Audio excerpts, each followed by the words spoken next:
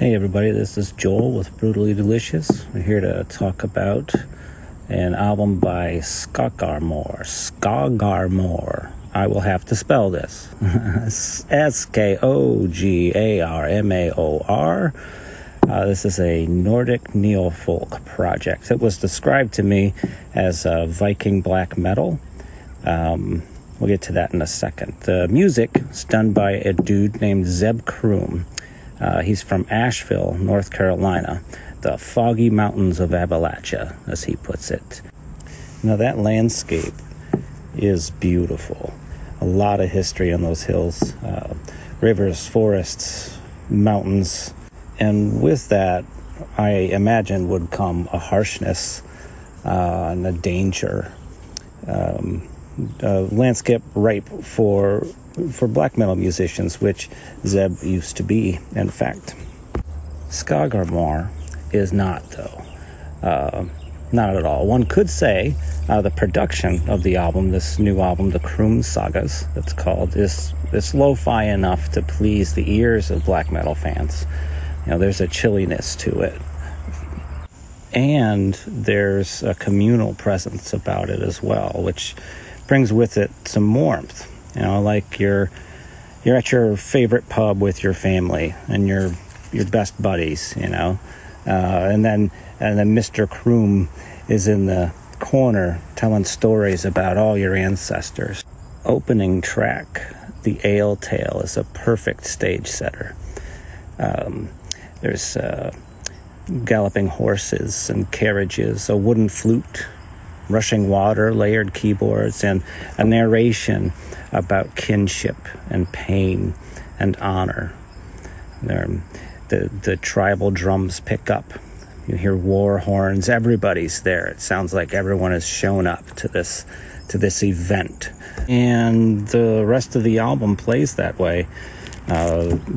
Traditional Nordic type storytelling, poetry, both in that language and in English at times.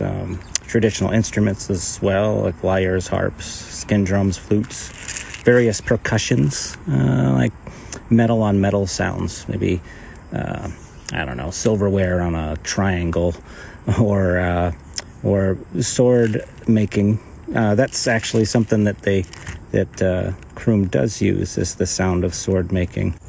There are also a lot of nature sounds throughout too, birds singing, rushing water, things like that. It's very much like bands like Wardruna and Vekavi and Healung, things like that. There's also another one-man project that I really like a lot called Sun and Moon Dance. And that guy is also from North Carolina. So do check that out.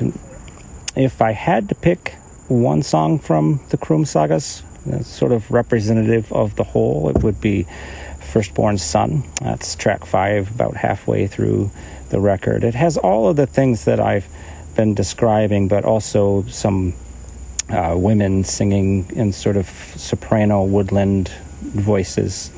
And he's doubled up on a chanted chorus section towards the middle of the tune. It's really the eeriest song on the record, which is overall a fairly intense listen. So play it at night, outside by a fire. It will be good company. All right? Yep, so we'll chat soon. We'll see you later. Everybody take care. Ever wonder what a punch from Elton John feels like? Or how you'd cope with having turned down the chance to be in Nirvana? Or what signal Keith Richards gives when he wants you to get the hell out of his hotel room? Fans of Too Much Effing Perspective don't have to wonder, because they've heard these exact stories and a jillion others on our podcast. I'm Alex Hoffman, former tour manager for Radiohead. And I'm musician and comedy writer Alan Keller. On the TMEP show, we get guests like Nancy Wilson from Heart, Jeremiah Freites from the Lumineers, and Modern Family's Julie Bowen to tell us things they may have only shared with their therapist, clergy, or a TMZ stringer. So join us on Too Much Effing Perspective. That's EFFING Perspective. The only podcast you crank up to 11.